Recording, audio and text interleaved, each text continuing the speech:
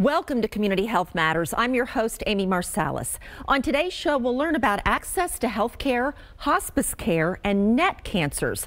All of that coming up next on Community Health Matters.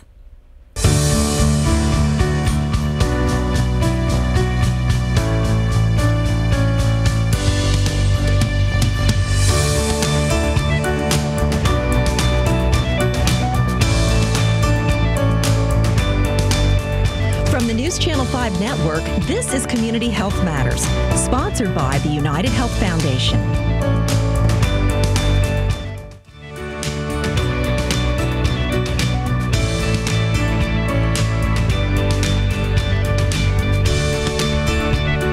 Yvette Doran is my first guest on the show today with St. Thomas Health Partners. So glad you could come in today. Thank you. So happy to be here, Amy. Thanks for asking. Absolutely. I know that St. Thomas is growing leaps and bounds, serving this explosive growth in population in Middle Tennessee that I've noticed myself, all of these new places popping up around town.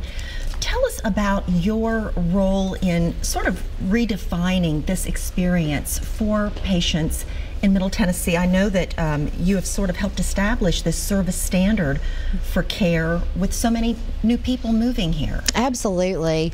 You know, it's a multifaceted plan that we're actually blessed to be able to roll out at this point. Nashville, as you said, is experiencing a huge population boom, and with that we have an opportunity to care for more Middle Tennesseans. Just a little bit of history about St. Thomas Medical Partners. We have 102 locations today. We have 4 more scheduled to open this calendar year, and within those 102 locations we actually have 39 different specialties in addition to primary care.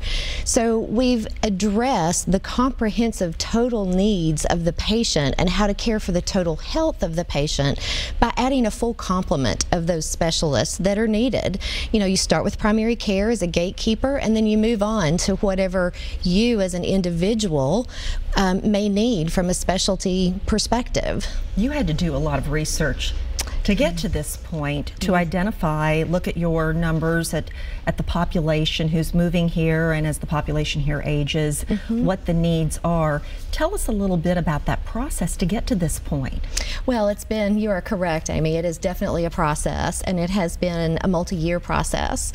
We started this journey a little more than 3 years ago, and it began with an assessment. It began with the current population and the projected population, and really where that growth would be. What communities would those new residents of Middle Tennessee actually reside in?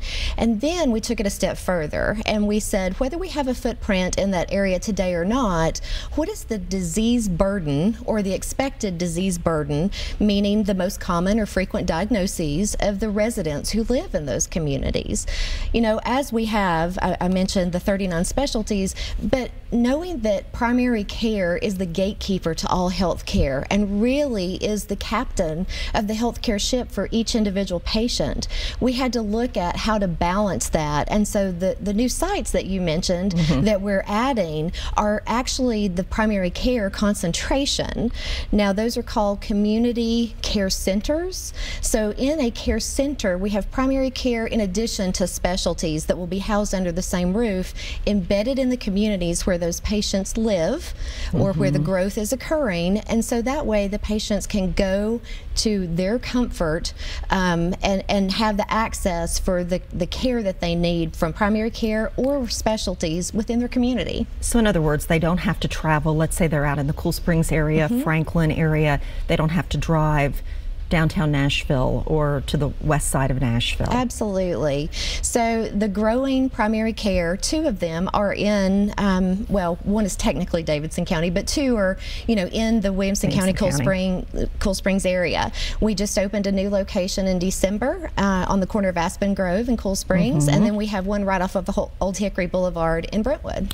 Is there a concern in how you reach those who need health care?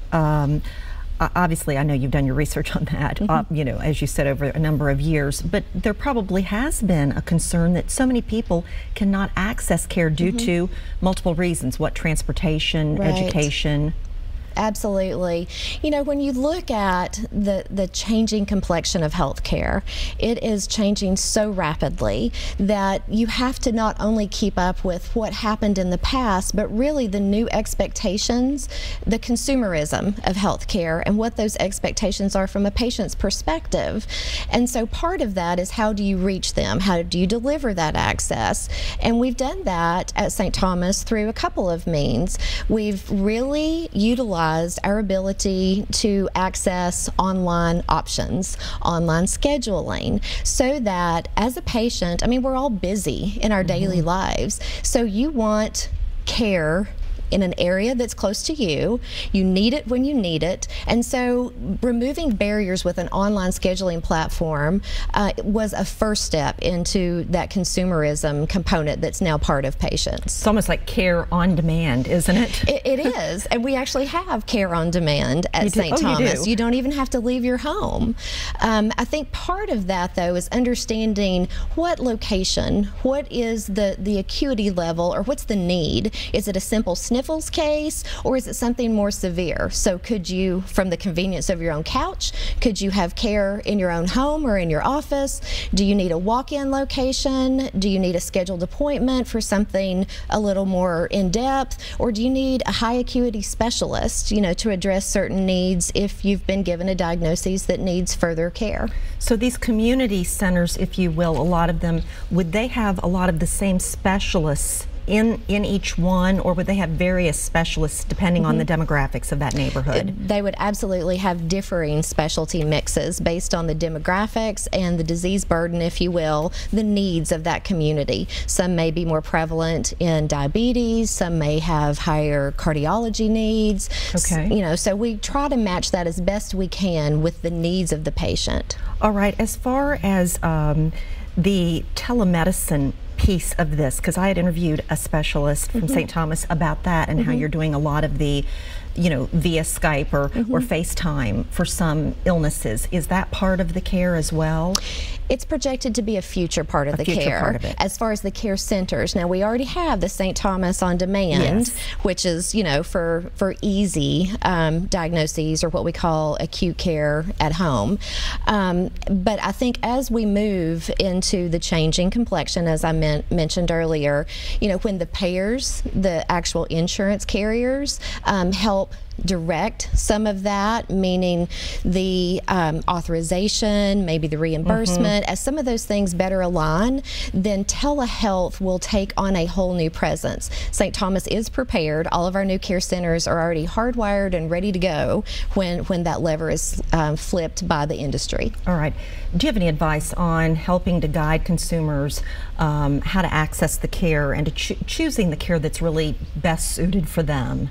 Absolutely. Healthcare is personal. You know, you need to have a great chemistry with your clinician, whether it's a physician or an advanced practitioner, whether it's for something very simple or something more severe. So I would first say that you need to feel comfortable with your clinician.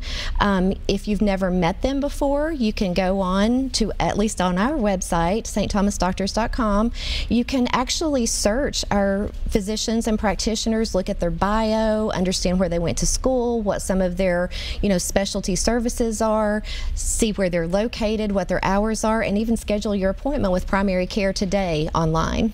All right, a lot of helpful information. Yvette Doran, yes, thank you so much with St. Thomas Health Partners. Really appreciate this explanation. Thank you for having us. What you're doing in this community. Thank you. Our pleasure. Thank you. And we'll be right back with more after this.